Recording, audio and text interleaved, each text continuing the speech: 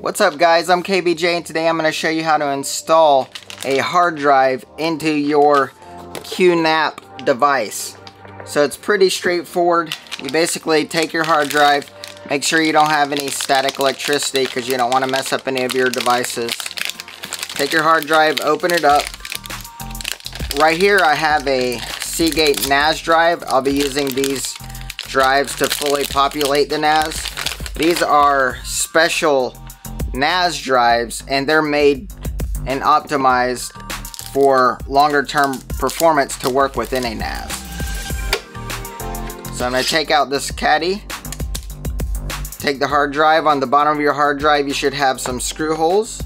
If you're installing mechanical hard drives like I will be for my NAS, you're going to use these silver screws. They give you these black screws to use if you're installing SSDs. And basically the top is showing what you'll do for an SSD and the bottom is showing what you'll do for a mechanical hard drive.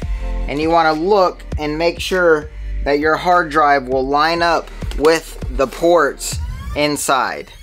Before you screw it in, you want to make sure you're doing it the right way. You can really only do it one way, but just in case.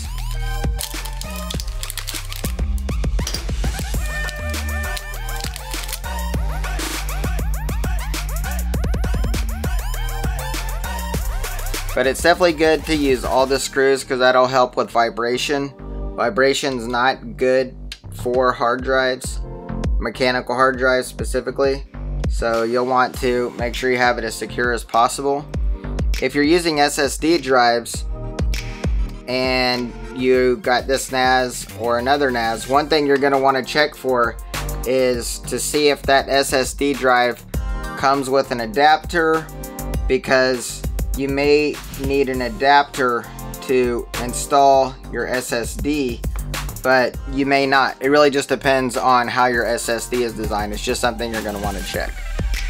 It does look like they have these screw holes for this, so you should need an adapter, but just in case, just make sure.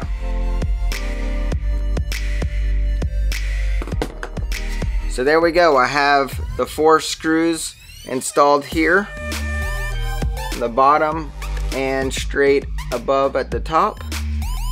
And I'm just gonna pop this open, make sure it looks good with the ports, carefully slide it in, and it's gonna click right in just like that. There we go. You take out your hard drive if you need to, you just pop it up like this and give it a pull and it'll come out, in. It looks like it does better if you actually push it in at the bottom and then just lock it like that. So that's how you do it.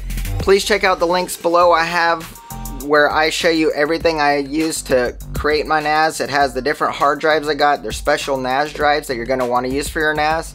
I'm also going to have a link to the memory that I use to give this NAS 16 gigabytes of RAM. And I'll have a link to this exact NAS, which is a great price for everything that it does. And if you use those links, I will get a few pennies on the dollar, but it definitely helps me out for all the work it takes to make a video. Please like this video if you enjoyed it. Please subscribe if you'd like to see more videos from our channel. And thank you so much. And comment down below if you have any questions. I'd love to try to answer them for you. And have a great day.